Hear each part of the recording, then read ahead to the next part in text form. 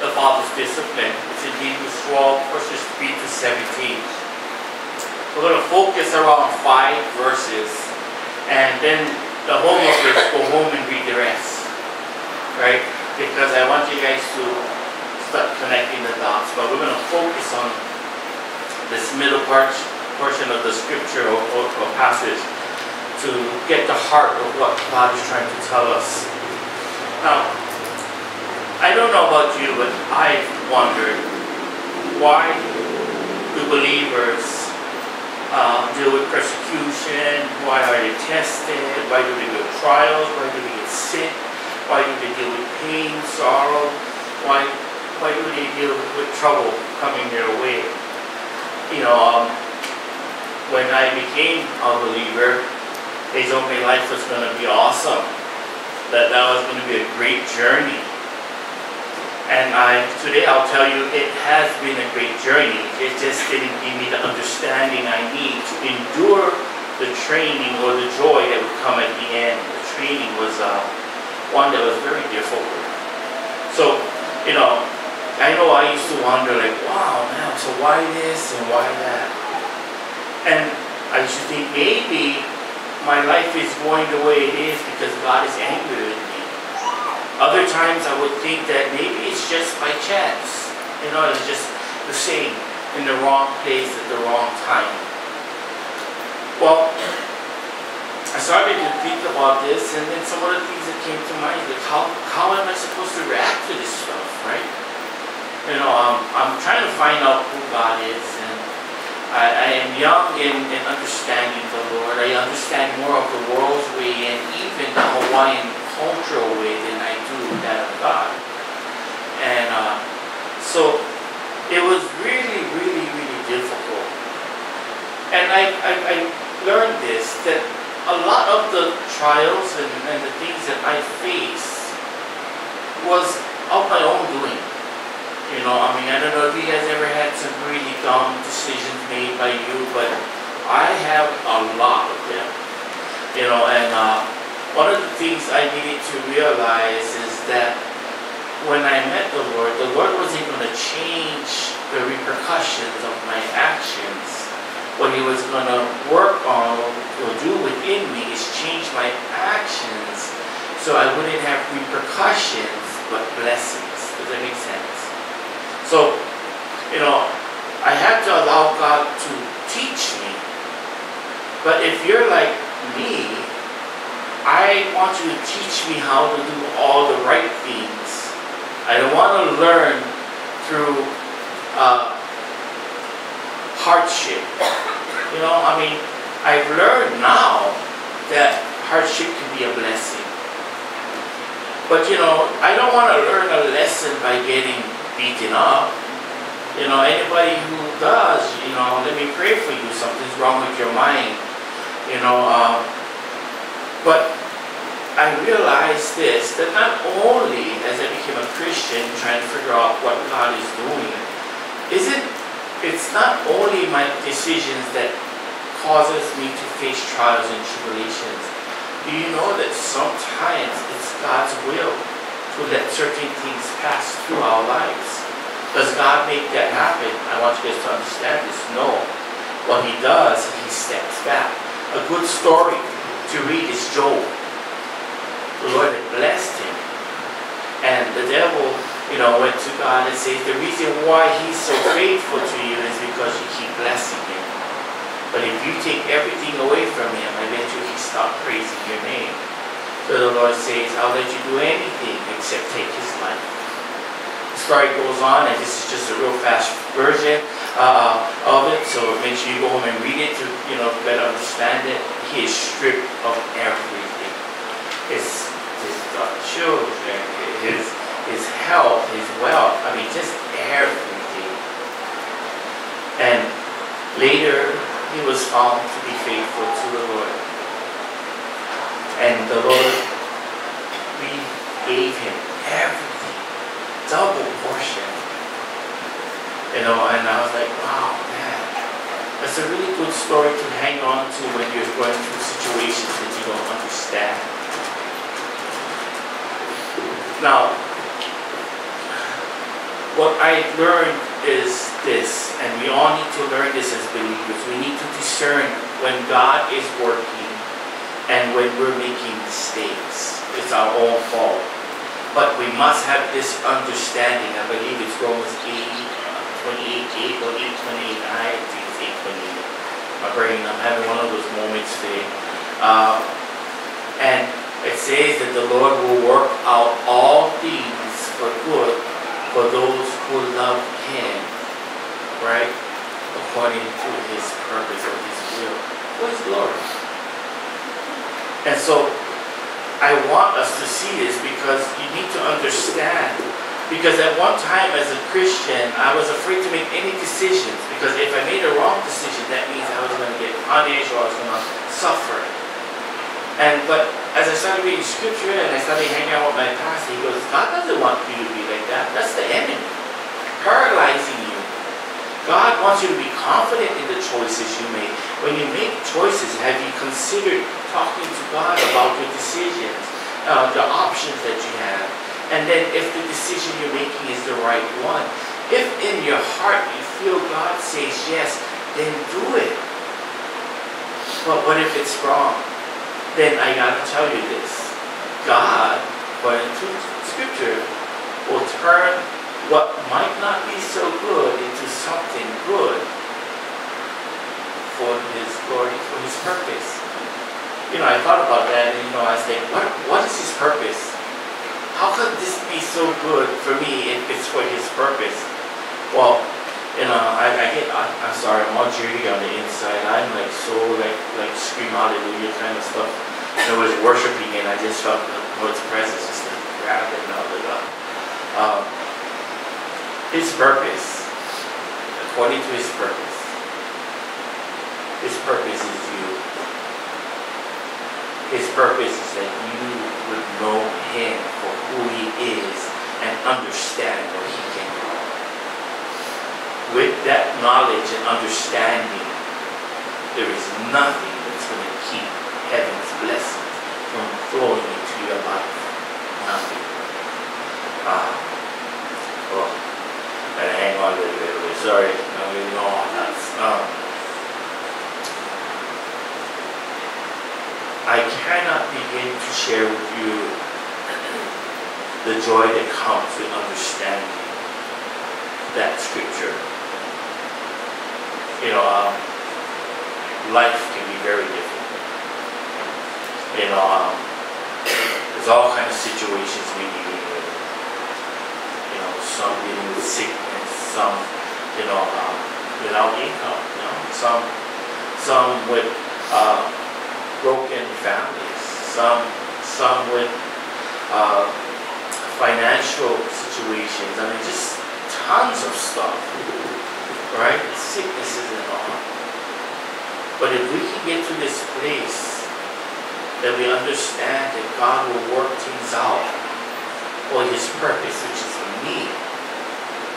Now, not only me, it's a two-way street kind of thing. When God takes care of me, when God blesses me, I become a testimony of His mighty hand at work.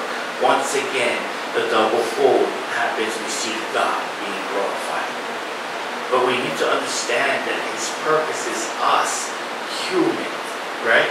The humankind. And He's going to work in each of us one at a time to reach the people closest to us. And so, all of a sudden it starts to make sense when I'm facing trials and tribulations. It's meant to empower me. It's meant to strengthen me. It's meant to make me grow in faith that when the next challenge comes around, I'm that much more equipped. I come to understand this, that there's things that come in my life now where before I used to be a total disaster. I was broken. One little thing off, I'm losing it, my world is ending, I'm going to die kind of thing. And because of God moving in my life and He's got me past those things, when they come in my life, I go, one of those, in the name of Jesus, you need to step aside. And I don't double think it. I know it. Why? Because I've dealt with that already. And I've seen the hands of God move. And so, when that happens, I let God's hands move. Does that make sense?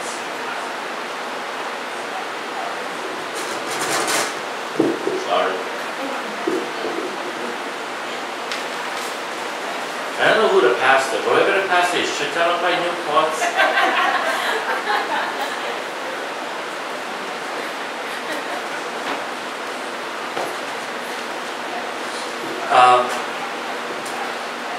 So what's going on in the book of Hebrews is that, again, we're reminded that a bunch of believers are thinking about deserting their faith. They want to return to Judaism. They're going through a lot of persecution, trials, and all kinds of things that say, you know what, I think I'm going to get out of here. So the writer reminds them of something that was written in the Old Testament, and it's something that we should also remember. It's Proverbs 3:11-12, and it says this, "My child, don't reject the Lord's discipline, and don't be upset when He corrects you. For the Lord corrects those He loves, just as a father corrects his child in whom He delights." Now, I really love this because here we see God addressing the believer as His own children, right? And He's telling them, don't get discouraged that I correct you. Understand my heart is for the best for you. So, I'm working on the message this morning. It was a really bad week for me. And I studied, I got it all in my head, and now I'm going to write it down on paper. So we get up this morning, I jump on the computer, and things are not happening. So I have one boy, one of my sons at home, and driving me nuts. I'm talking to him and blah blah blah, going in one ear, out the other ear. You know, you tell your kids something and then they give you that look like, you know what you're talking about? I don't know if you guys get nuts, I get nuts. And so I said, I just came out from there, blah blah blah blah. It is right here on the ground, blah blah blah. There's nothing, and I lost it about the fifth time. And so I'm working on the message, and I'm about this part of the message, and I come from the old school. So you know what is the old school, yeah? Cracks. You know, my mom, they talk one time, you miss it, you get lickings already. And so I'm talking 4 or 5 times because I don't want to be like my mom then. Then I understand why my mom then was like that, because I probably would have, done the same thing. Long story short, I am like snapping and I'm like tearing him down. I mean, I'm tearing him apart, telling him blah, blah, blah, blah, blah, blah, blah. He walks away and I jump on the message, trying to finish the message. And I'm reading this part and I'm like, can't say what I thought, So I finally said, no, I'm not going to do it. He deserves it. And the Lord says, he deserves correction, but not like that. So I went back in. I'm the hothead guy. Once I get angry, I stay angry. And I don't calm down really fast. Once this gets messed up, it takes a while to unwind this brain. It is that complicated, And so I'm like trying to calm down, and I'm like telling him, so do you understand what happened? I don't know. Oh, I just got twisted again, right? And all this stuff, and finally, we talked and everything, and I told him what I was trying to get across, and I told him what was going on and why things got that bad, and blah, blah, blah. And, make sure that he understand I love him. I went and hugged him, and I said, I'm sorry if I offended you, got you angry, but I said, I'm trying to explain to you, but because you don't want to hear it, you're not getting it. And I said, I'm not going to let that happen. So, I walked out. I was able to finish without feeling jumped. But I realized this, right? The Lord wants us to understand that we belong to Him. Just like my son, I want him to understand he belongs to me. And that I will correct him, but don't be discouraged by the correction, but encouraged. Because I love you too much to let you fool yourself or walk in a world that's going to destroy you with blind eyes. And so you might think I'm being harsh on you, but let me explain my heart and maybe even apologize for my voice tone and my eyes digging your eyeballs out, right? So you can understand the heart of the Father. And so when I'm working the message, I started thinking about this. My parents are very different as far as bringing us up. And I started remembering that as a child, when my mom would just go off, and my mom was the stern one, my dad was always gone or drunk. I would run away. I had plans on how to run away at a certain age and how I was going to make it. And my plans consisted of all these guys that was going to help me out because they loved me. Right, and all this stuff. And so I had a great plot on running away. Every time my mom would come down on me, she was very harsh. It wasn't until I became an adult I realized that everything she did was to protect me. I didn't understand it then. I thought she was just trying to control me, make me her slave, that I was created, or she gave birth to me so I can just do whatever they like and not understand that my mindset was, I'm a kid, I'm supposed to do nothing and you're supposed to take care of me and do everything. When I got older and I became an adult and I started realizing what the world was expecting of me, all those little gems that I collected along the way, those times that I wanted to run away, the times I thought my mom was a scrub and I even wanted her to die, I felt so ashamed because what she was doing was teaching me lessons that would keep me from failing at being a good person, a good father, a good friend, a good husband, a good worshiper. I had no idea what was going on. And so when I was going off on my son today,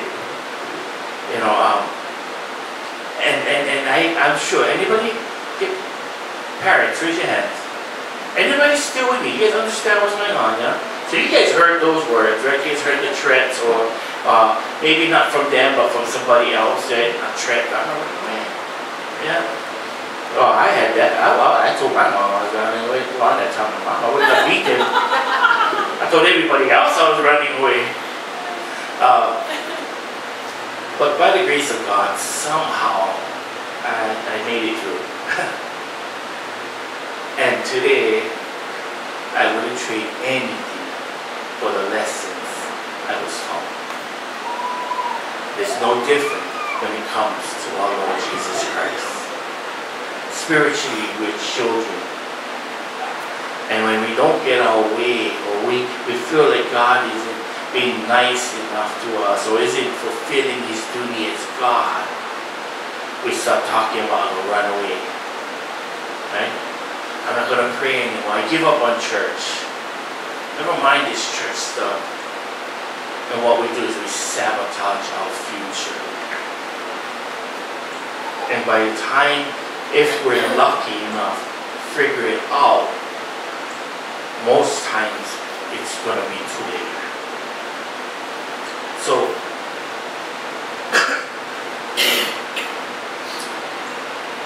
I've learned that if I would have run away, I would have lost on the blessing that I received. Some 40 plus years later.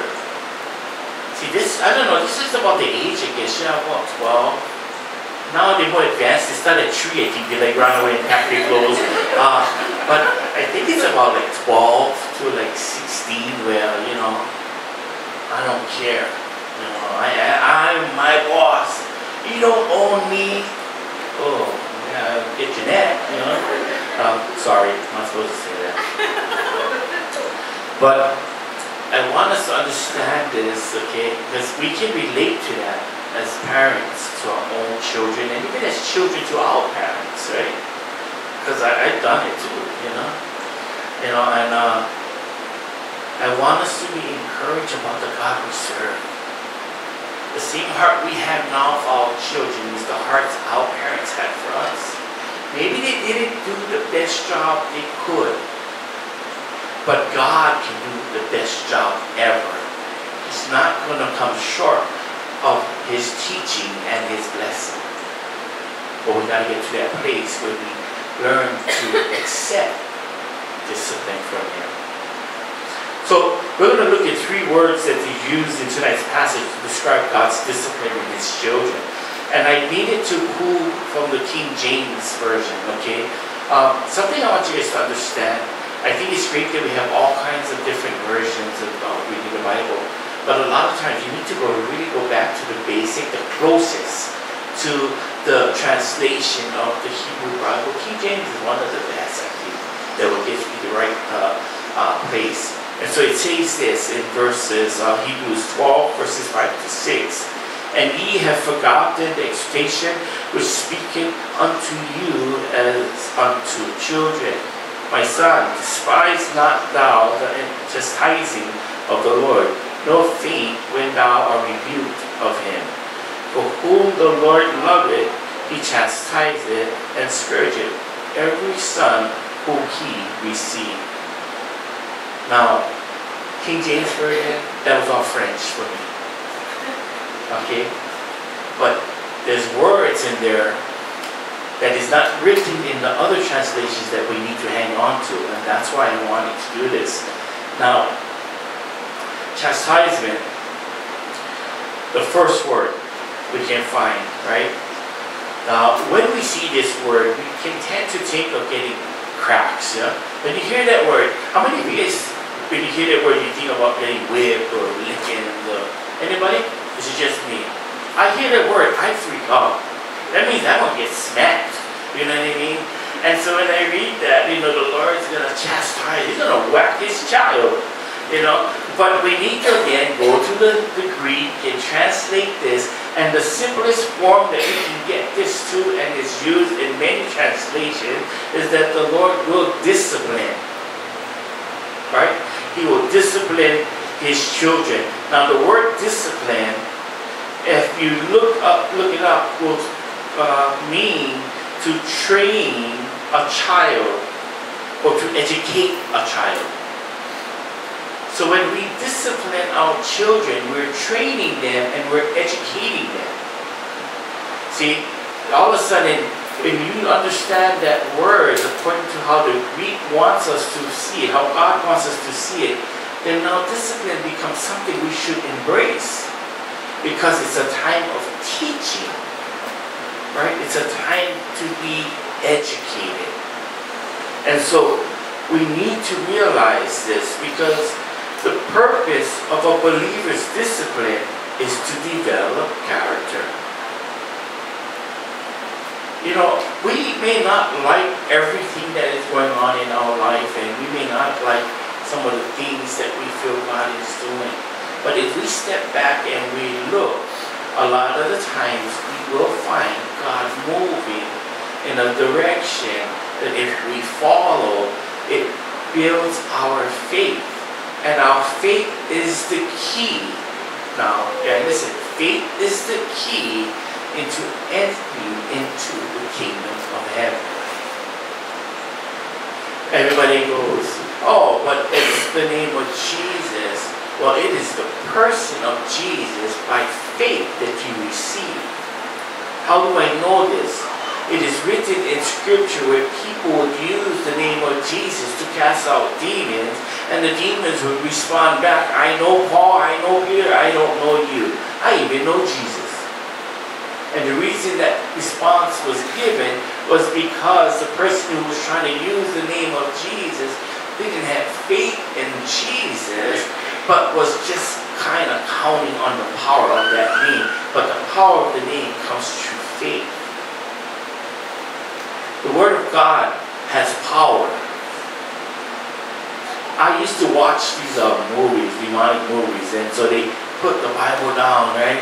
And they goes, Yeah, and then all of a sudden nothing happens, right? And then as a young kid, I saw somebody being prayed over who was demonically possessed, and they say in the name of Jesus, they put the Bible on that person was paralyzed. But in the movie, the person threw the Bible off. What was the difference? Well, one, that was the movies. The other is that the movie, the devil uses that kind of movies to cause fear in us and doubt. Fear and doubt does not work in the kingdom of God. Trust and faith works in the kingdom of God. And I want you guys to hear this because, if you're dealing with something in your life right now, you don't have a job, you don't have education, whatever, I don't know, whatever it is, are you able to trust God? Do you have faith in the name of Jesus, in the person of who Jesus is? Do you understand that it's just not a name, that Jesus is your Lord and your God? And that everything that's written about him is indeed true. He is seated at the right hand of the throne of God, and all authority has been placed upon him. And as I trust him, he releases the authority for victory to come into my life. Do you have faith? You see, discipline is so important when it comes from the Lord, because he is teaching us, educating us how to have faith that will move mountains out of our way. Chastisement, discipline, these trials, these tribulations, they strengthen us. Right? They strengthen us, and they help us to create our commitment to grow. God bless you. Bless you. Our commitment to grow in the Lord. If he would have came to me maybe 10 years from now, maybe even 5, I gotta tell you, I don't know if I know I wouldn't have the faith that I have today. Faith, like when we prayed for that blanket, to understand without a doubt the presence of the Holy Spirit is embedded in that blanket. Each stitch, each writing, each patch, covered and anointed with the blood of Jesus, the love and mercy of God. That when James grabs onto that blanket, he will feel the presence of God. I don't doubt it. I am not in one bit worried that he will not know that God is with him. I believe 110% that because of our faith, the presence of God will go with that blanket, and that boy will be blessed.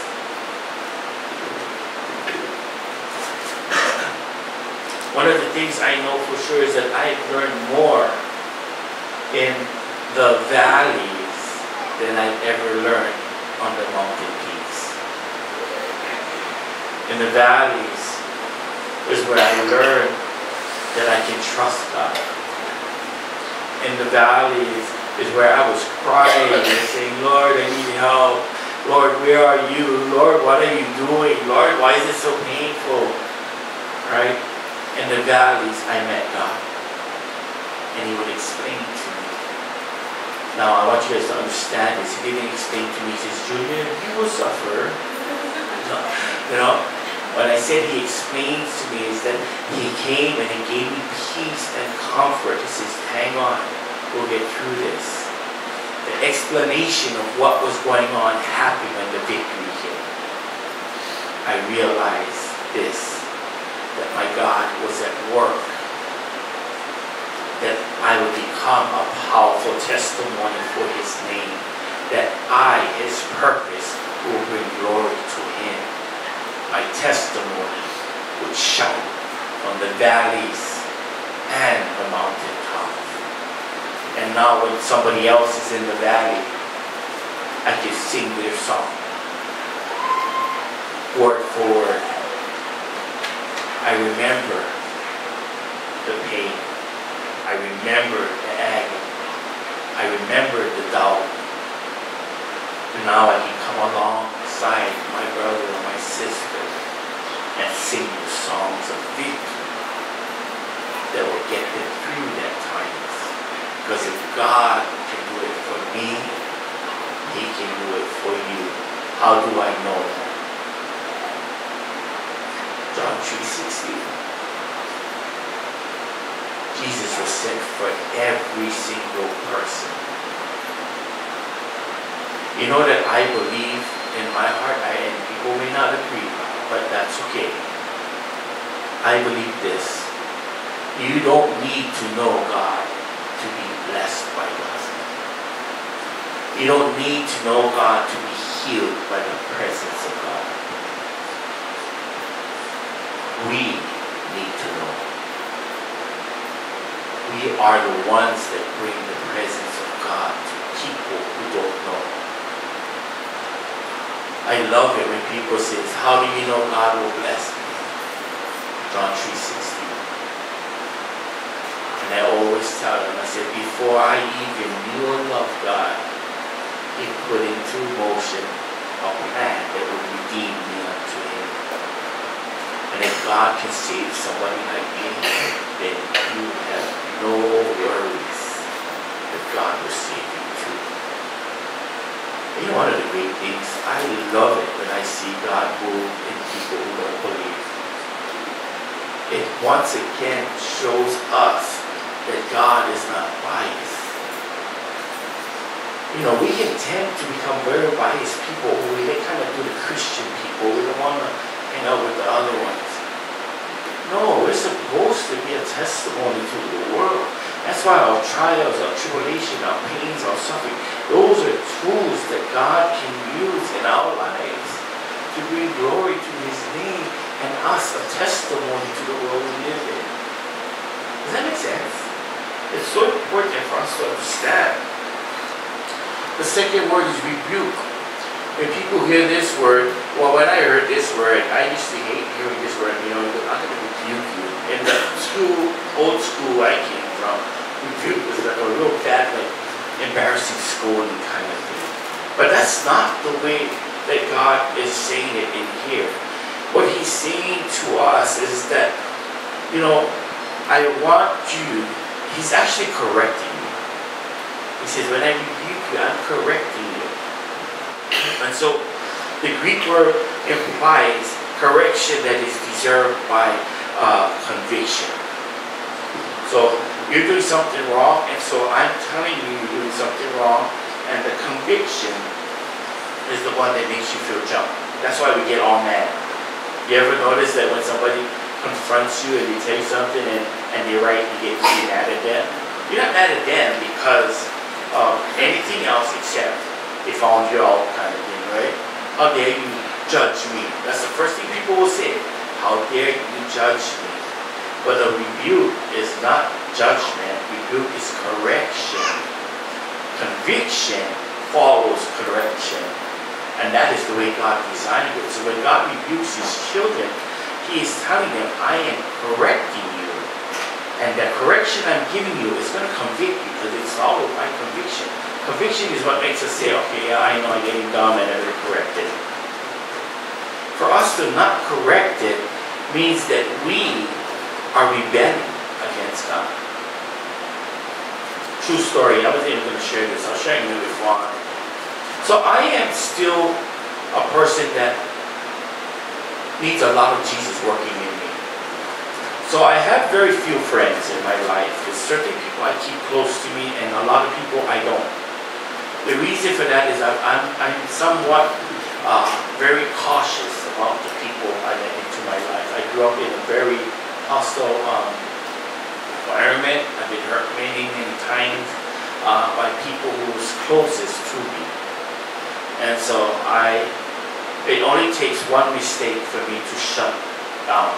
And when I say shut down, is that my guard goes up. I'll talk to you. I'll even hang out with you, but you're not allowed on the inner side of my circle. Well, I had a situation at work where I was just going to say it. my boss had said something that kind of like really offended me. So first I was like, I felt discouraged by what he had said. And discouragement to, I was hurt, and it went hurt to anger. Once I get angry, the old me, the one that I pray a lot that doesn't come out, starts to block destruction. I need to make you suffer for causing me pain. I'm praying, Lord, you know how bad I am, and it's like two of my head. I get two voices going one time, right? Lord, forgive me, and that's okay, Lord, understand. You go after him, right? I mean, it's like I'm like, and I tend. This is the problem now. I know I need a lot of work, and my problem, and my wife can tell you that once I get into that ugly mode, I love it. Anybody ever gets like that? No? Jason? Yeah, me too. So I get in this ugly mode, and I start to embrace it. Oh, where have you been all these years? And I start getting ugly, and I start embracing it, and I go, I like this. I love it. So now I need to plot even better. Now how can I make you suffer longer? That's how bad I am. I tell you guys have no idea how much work Jesus has done on me and still needs to do. So I'm praying, in the meantime I'm praying, I'm struggling, blah, blah, blah, blah, long story short. Finally everything get reconciled, everything is cool. Boss apologized for what he had done. It's cool. But I'm not done yet. Ugly is still happy. Ugly still wants revenge. Ugly is not satisfied till I draw blood. And the Lord is saying, stop it. Now, God is so mini church gathering. Of all the scriptures that could have been, it had to be that. And so we had our lesson on that. But it was one that spoke of God's authority to rise up the dead, right? And bring to life that which belongs to him. And I'm dead right now. I'm like, these dry bones don't want to come up, you know what I mean? And I'm like, I'm battling, and I'm like, anti-word again, right? And I go to church, I go home, and I'm like, okay, Lord, I don't want you to think about it. This is why I'm so bad. I go, Lord, I'm not going to think about it. Funny thing, God goes, don't worry. You don't have to. He knows me. I won't stop thinking about it, right? He doesn't have to do anything. Now, I've been all the damage, right? So I get up to work. I'm like, Lord, okay, I'm going to just say, I'm sorry, and let it go. And I go, but, I don't know if you guys had one of these, but if, that I'm not ready, something happens, okay. I'm cool. I heard my boss might not be coming in. So my prayer is, Lord, I'm cool with this. If you don't like to come in, that's okay. He needs rest. Funny how I start to, realize that all of a sudden he needs rest, right? So I get to work, I realize he's not coming in. Oh, thank you, Jesus. How insulting, yeah? The Lord must have looked at me. I don't know, because I never look up, okay? When I said thank you, Jesus, I go, thank you, Jesus. I didn't go, thank you, Jesus. Thank you, Jesus. So, I went to work and again, bothering me. I'm trying to focus. The Lord won't let me focus. In fact, I don't think it was the Lord again. I think it was all me. You're stupid. You're stupid. I go, yeah, I'm stupid. You kind of play it off so you can get past it. I'm stupid, And everybody's I'm quiet. Everybody's like, oh, you okay? I go, yeah, I'm okay. Talking like I'm talking in my head. And finally I told my friend, I go, I'm so damn. Sorry, I said damn. I said, I'm so damn dumb. And she was like, why? I go, God is telling me to stop it, and I can't stop it. So I'm looking for her to say, it's okay, you be angry. She said, well, you better stop it. You don't even go to church. I didn't want to stop it. Oh, I'm so mad. So then I find out my boss went to the hospital. I'm like, God said, don't mess around with the kids. And I'm like, you are dumb again, right? Lord, I'm sorry. So I go, but I ain't gonna say get well in Jesus' name. I just not gonna say nothing. Yesterday, bugging me again. I was like, give me a break, okay, I let it go, Lord. He goes, no, you didn't. And so I said, you know what, I'm gonna just do it. We need to talk. I deleted it. I don't want to talk to you, right? All right, no, when you get back, we need to talk. I deleted it about 5 times I did. And then I said, you know what, you better do it because you're not having a good week already. You're gonna have a bad weekend. You gotta preach tomorrow. I mean, you are messing things up right now. So I write down, okay, praying for you. I had to kind of like weave this in, that's just me. Praying for you, pray that you feel better. And when you get back, we need to sit down and talk. Jesus bless. I had problems pressing the send button now. It was very close to my gain button, so I was really kind of. But anyway, I was like, send it up, and I was like, oh, Lord, that was so hard. Do you guys know that that's not part of God's discipline? When we're supposed to do something, He's telling us to do it, and we don't listen. We keep fighting, and all of a sudden it gets harder and harder and harder. The longer we refuse to listen, the more likely we will fail at learning the lesson. What was the lesson? The lesson wasn't that I couldn't share with the Lord, my boss, that what he did was wrong. Because what he did was. Not personally, but the way it was handled. The lesson was the way I dealt with it wasn't God's way of dealing with it. You see, I felt that God wasn't doing enough, and so now Junior knows how to handle people like this. Have anybody ever had that happen to you? And then I'm reminded of scripture that says none of us can come up with the plan that God has for our enemies, not even the greatest minds, for there is no mind greater than His. And I stopped. This morning I woke up, I spent some time in prayer. I said, Lord, you know I'm a fool. I love you. I do struggle with my flesh. Thank you for correcting me, rebuking me. The third word is scourge. This is much stronger than the chastise or rebuke.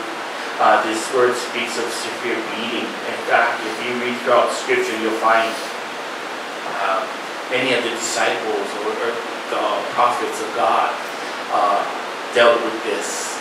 This is getting whipped, getting beaten, right? And so there's 3 different styles of or different words that God is using that He'll use for His children. Sometimes, some of us really, really hard-headed, and the only way for us to see, to look up is to hit bottom. And so the Lord loves us too much to allow us to continue, that He will step back and let us hit the bottom in order that we look up.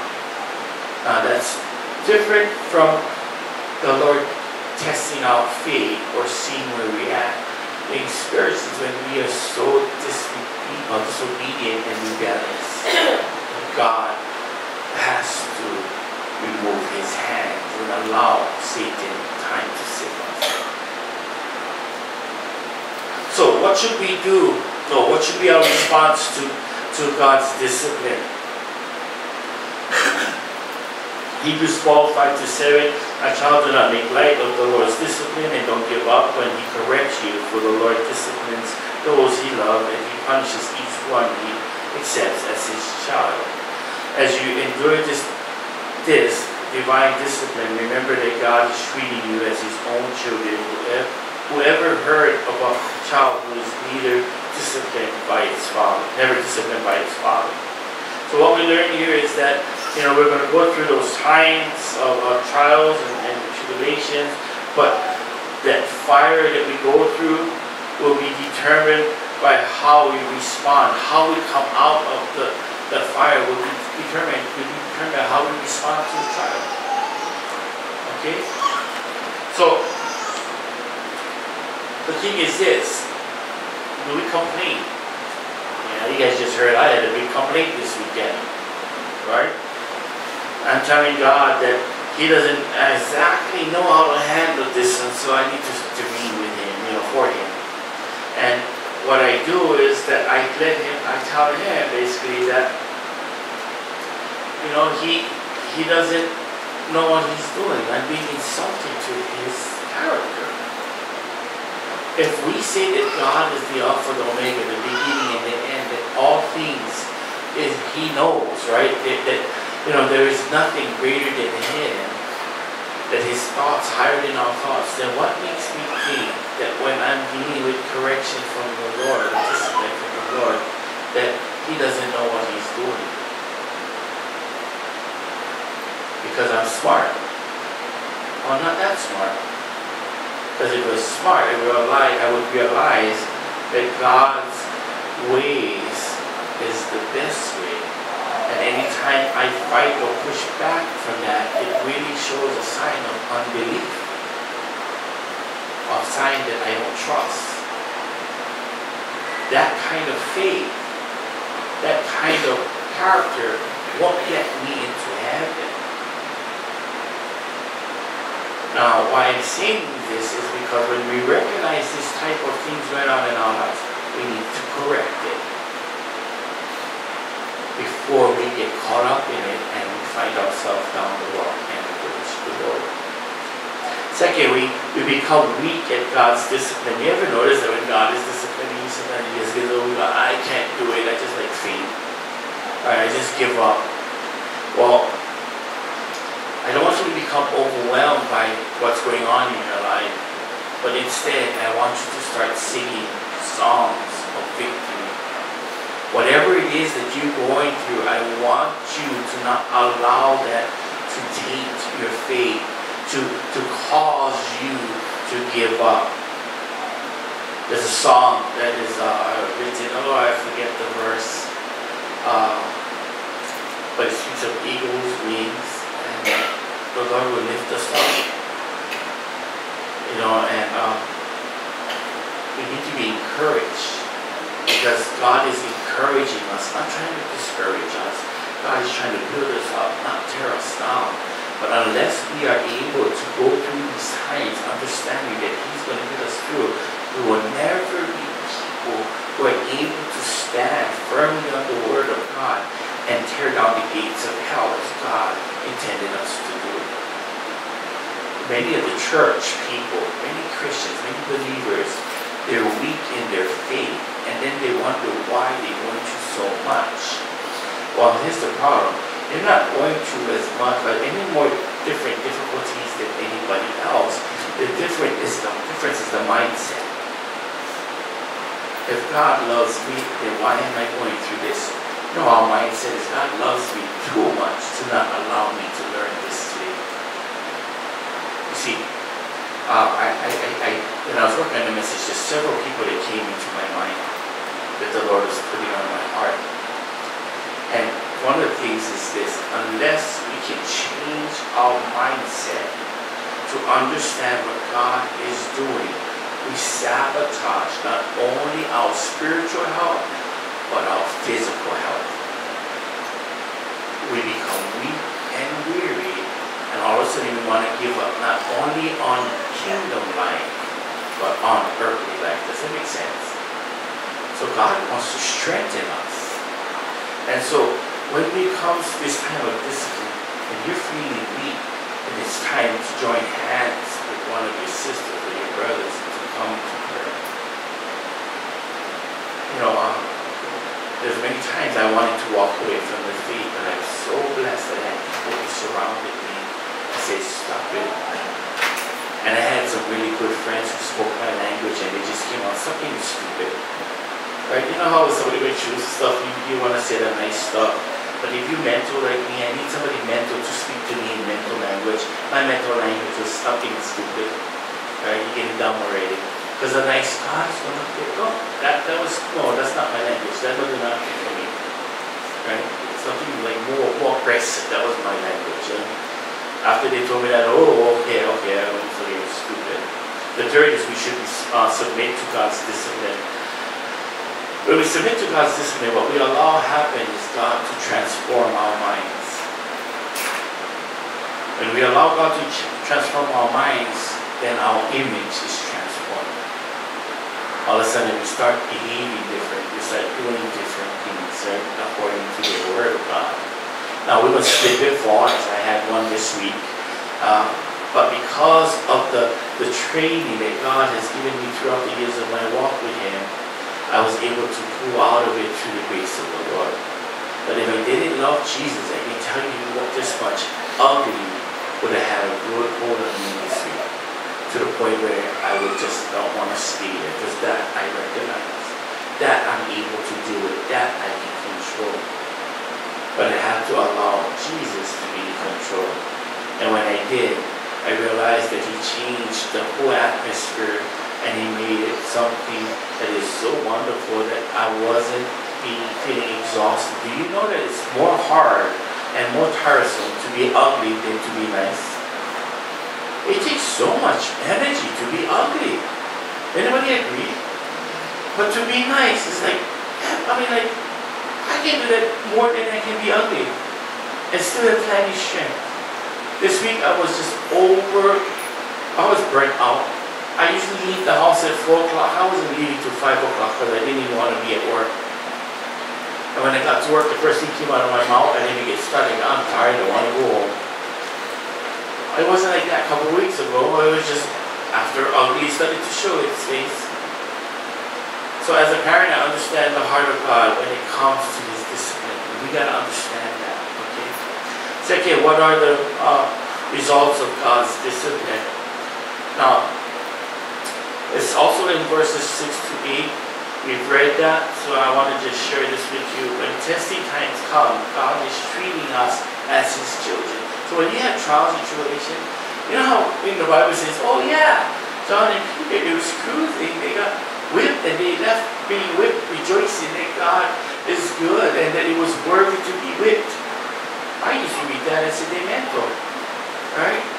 But now I'm starting to learn that that's the heart of God. It's people that when this kind of stuff going on, you know what? Thank you, Lord. I'm reminded again of the commitment I made to God when I first became a believer. Lord, I love you. I turn my life over to you. Whatever you need to do it that your name will be glorified. All of a sudden, all this stuff has happened. I'm retaking back what I said. I didn't mean that far. I didn't mean it that much. It was supposed to be only a little bit. I never mean for you to take it like in the whole complete thing, But that was the deal. And so, what I need to learn is that in these times, God is teaching me and He's training me. Without that training, I am incompetent to do the work of the Lord. One of the things I love, and most people don't know this about me, is I love bonsai trees. I think they're fabulous. They're so beautiful. And the reason why I love bonsai trees is because the amount of work that goes into it. It doesn't just grow like that. And if you find one, because they do grow naturally in the wild, but it's never on full soil. It's like on the cliffs where there's hardly any dirt, and they tend to just grow and become the shape because of what it has to live or what surrounds it. So I started thinking about this, and even more I love bonsai trees because of the size of the bonsai tree, right? Depends on the size of the pot that you allow those bonsai trees to grow in. So I realized this, that God has called me to do many things, and in order to be that many things, He has made a pot that is specially designed for me that would allow me to grow as big and as wide as He has planned. So my bonsai tree may not like be Fawn's. Fawn's might be really huge, bigger than my bonsai tree. Or she might have a smaller bonsai tree. I think it's a smaller one. It's true. But whatever pot God has made for us, that's our Waianae, that's our business. And we need to grow into that pot the way God designs it. Now, as the tree grows, guess what happens? The bonsai tree gets pruned, branches get bent and tied down, and all of a sudden they tie down and they start to join into one branch and make these little trees. So it's designed to look the way it looks, and every bonsai tree doesn't look the same, but every one is unique. And I started to think about that. That is God's will. And so I love bonsai trees, and I just think, man, this is so cool. And when I see a bonsai tree, I always think the discipline and training it takes to make us beautiful. You see, we need the training to become the image of God. We want to look like Jesus, but we need training. We need to be trained. We need to be bent, right? And we need to be going through all these different things in order that we become exactly what God wants us to be. And I don't know about you, but if I was a tree and you cut one branch, ouch. What's even worse, if I'm a tree and you're bending my branch this way, but I'm tending to it that way, that hurts. But in order that the branch doesn't break, do you know that it's a slow process? That they allow it time to gradually turn its way? Because if they force it too much, it breaks. And God is the same way. He will put pressure on us to start shaping and molding us. But instead of being discouraged, gang, let's be encouraged, because the creation that God is creating in you is one of unique quality, and you are one of a kind. But God needs your bonsai tree, along with everybody else's bonsai tree, to be a testimony of the tree of life. Does that make sense? Let's pray. Lord God, Father,